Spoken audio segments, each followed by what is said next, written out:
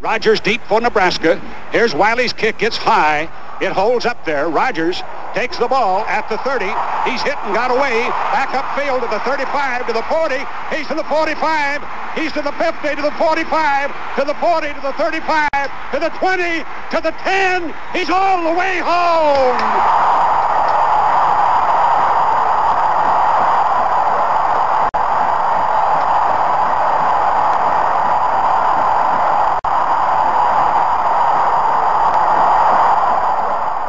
Well, I was always aware that people were quite a bit bigger.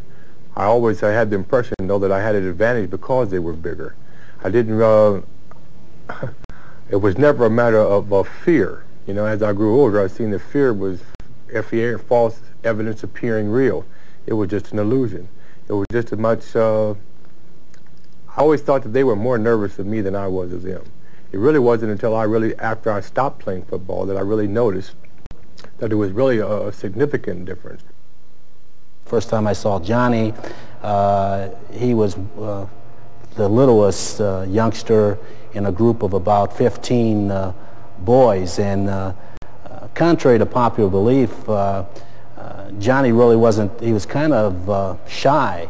I noticed an individual kind of over in the corner looking up at me when I was talking to a group of young people. And after talking to this group of individuals, I told them what the program would consist of, and that basically they would have to come down to the YMCA to participate in the program. They decided that maybe it was a pretty good deal. So my initial impression of Johnny wasn't really I wasn't really that impressed with him because he was kind of shy and retiring and very smallish. In the time that I was at the Y, we had tremendous athletes, tremendous student athletes that had gone on and played in college and in high school. And Johnny was as good, if not better, than any of those athletes in 3 sports, football, basketball, and baseball. In football, his talents were obvious. I used him as primarily as a running back and a little quarterback. And in basketball, he was a point guard. Well, he just controlled the action. And in baseball, he was a shortstop. So he was a tremendously naturally gifted athlete. Johnny was tremendously tough and durable. In fact, pound for pound, he was probably the strongest and the toughest individual that I've ever been around. Whether you're talking about mental toughness or physical toughness, Johnny was tremendously strong. As a 10-year-old, as an 11-year-old, and viewing him in high school and in college, he probably I probably played, what, at 165? He probably was as strong as any 215-pounder as far as just having natural strength and integrity. As far as he was a winner. That's why I could describe him. I remember coming up in Roberts Dairy when I first started. I started at Roberts Dairy, but I was too young to really be playing that first year, and so I broke my arm. And I was out, and I really actually didn't get started till the boys' club. In 1963, when we opened the boys' club, Bill Stoniker, the gentleman I had talked about a moment ago, was a physical education director, and Bill and one, or maybe it might have been 2 other volunteers, were working with all this raw talent from this neighborhood to put together a football team. And I can remember kids like Jerry Moss and kids like Lindbergh White and a lot of names that people who followed Omaha sports really have kept up with. Tony Rosses and Willie Bob Johnsons and some of those kids. And a little scrawny guy named Johnny Rodgers, who was about all of 4'7" or 4'8" at the time. And I remember I'd go out on Sundays and we would just get killed, because teaching football at that level, you need people who can teach positions and work with kids, and particularly work with attitudes. But a few years ago, we had a little reunion of our football team, and Lindbergh's mother and Michael Carter's mother, who were 2 kids that played on the team, had some 8mm film of Johnny and the team in those days.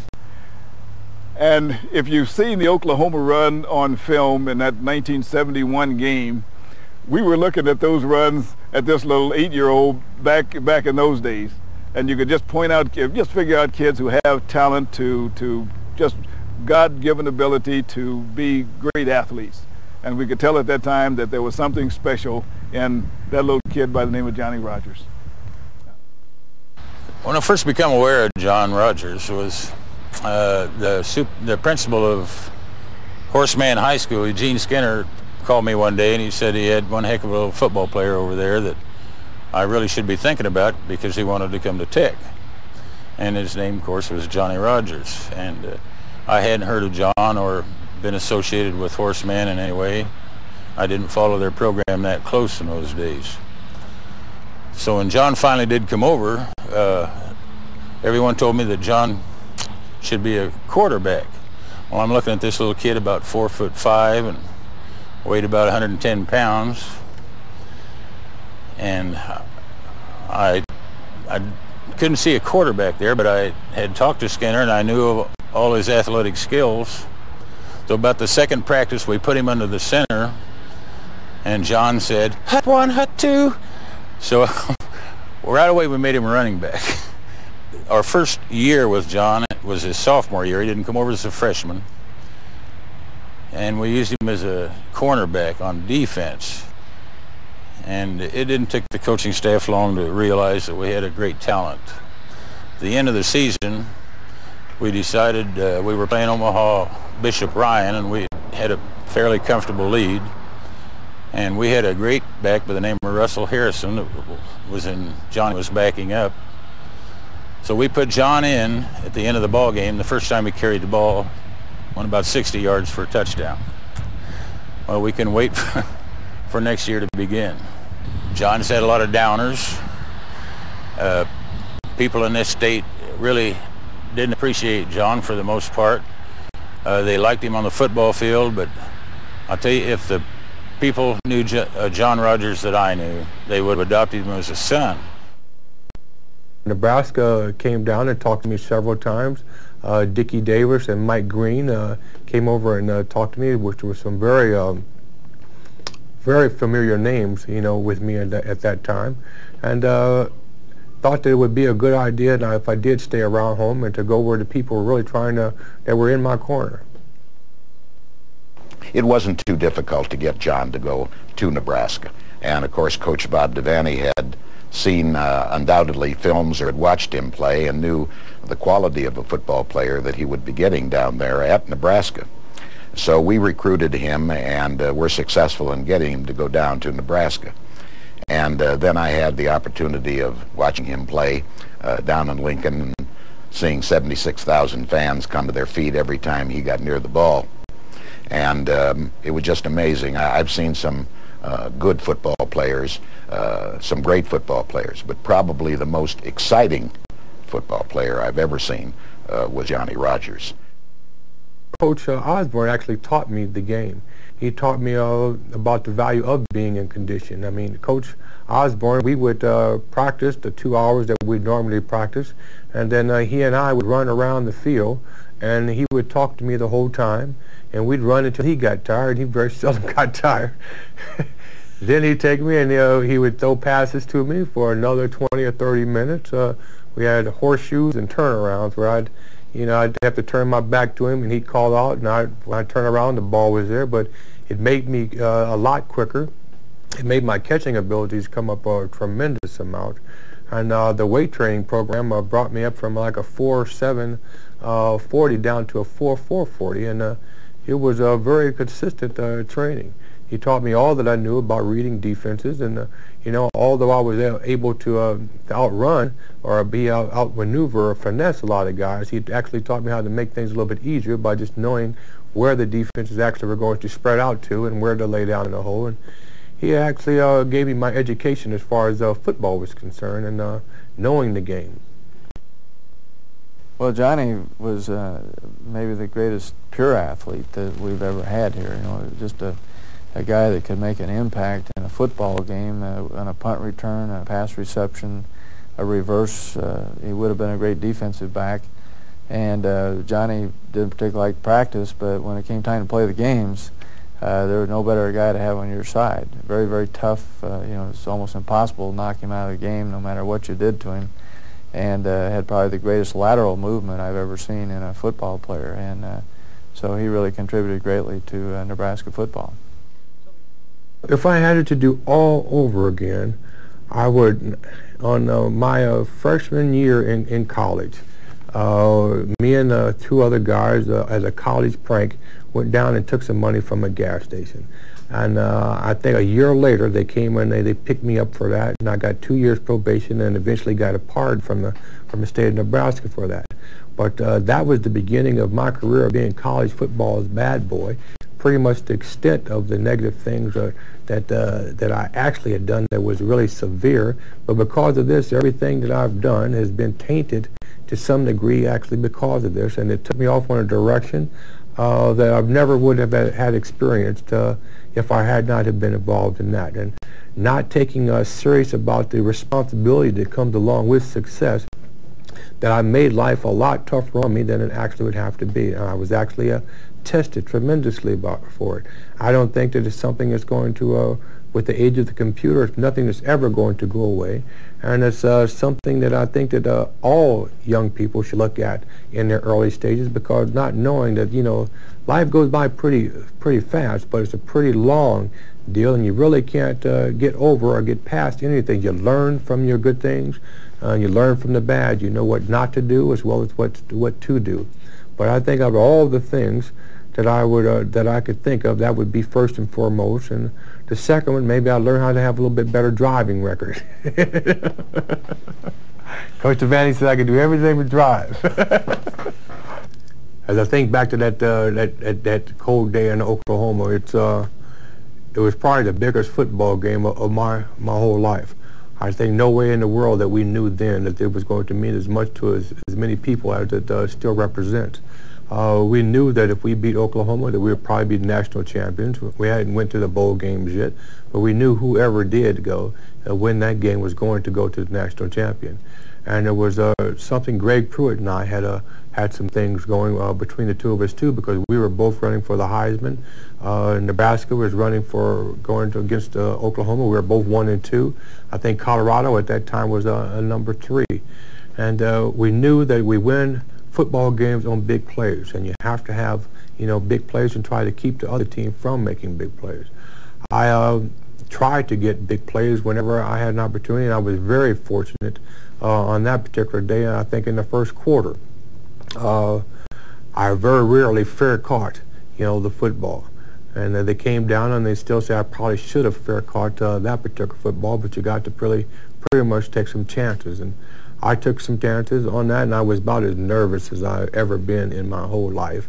I think that I was throwing up in the first quarter all the way up until halftime, just strictly from the nerve situation. But we had some things to do, and I was very fortunate I was able to lend my small part to it, and it's running a punt return that seems to be the most talked about football run here, at least in Nebraska, and a lot of the people around the United States think so.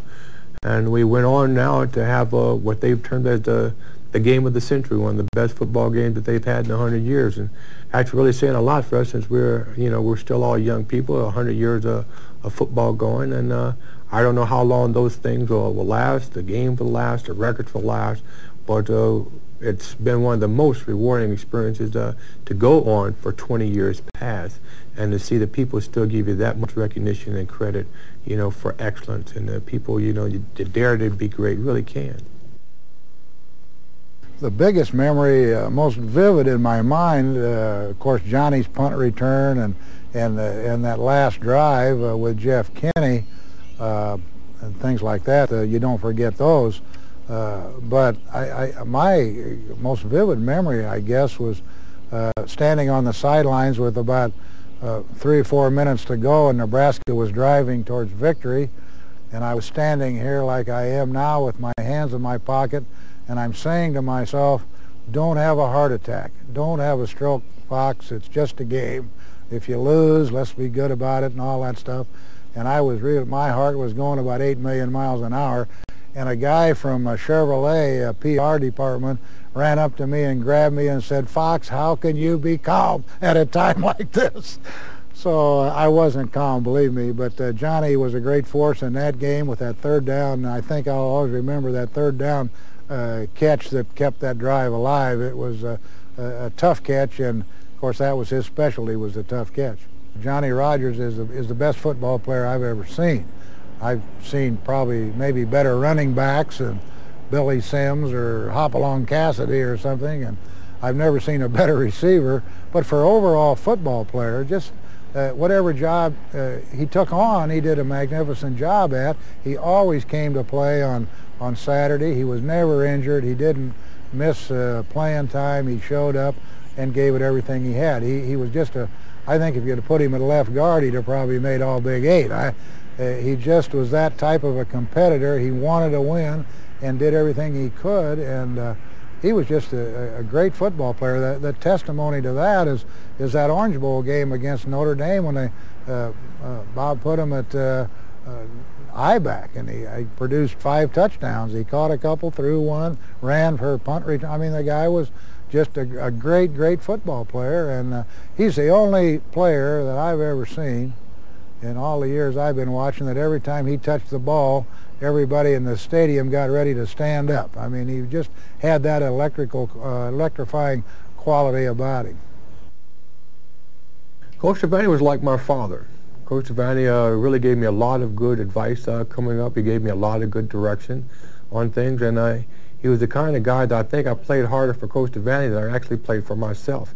If I made a mistake or I did something that was out of the norm, I felt worse because what he'd think about it more so than the significance of what actually had done to me. And it was never a time that I asked Coach Devaney for any help or any assistance or any direction that he was never really there for me. I really didn't know my father until I was about 18, 19 years old. So I met Coach Devaney prior to actually even meeting my father, and he still holds a pretty significant role in my life to this day. I've coached and I've seen a lot of great football players around my different stints in college and in high school and around the country. And I think thinking of any one football player, if I had to say was the better football player, the best football player that I've ever coached, I would say Johnny Rodgers. I think John was a guy that made the most use of his ability on the football field. He was not real big, he was not exceptionally fast, but he had probably the finest hands as far as catching a football and holding on to it of anybody that I have ever seen on a football field. And along with that, John had the abilities to move laterally as well as I have seen anybody. He could throw a ball, which he demonstrated in a couple of games in his senior year. And he was just a very fine all-around offensive football player, as I say, the best I have seen.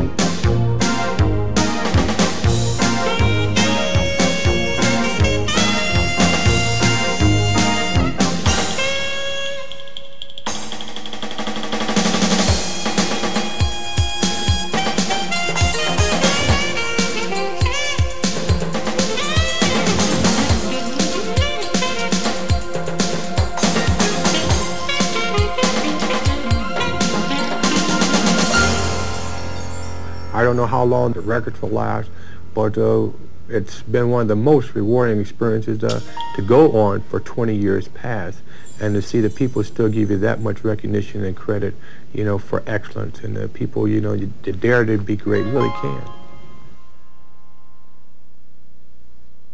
There's the whistle. We're ready to play football. Bellar's kick is away, and it's a high end-over-ender into that wind. Johnny Rodgers takes it at the 2. He runs out to the 5, to the 10, to the 15, to the 20, the 30. He's to the 40. He's going to go all the way. Johnny Rodgers, man, woman, and child, he's gone.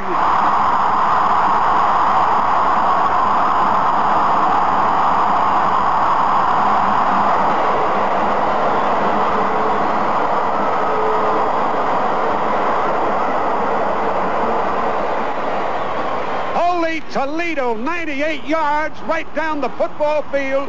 He took it out to 2, came straight up the middle to about the 20. Then he veered to his left.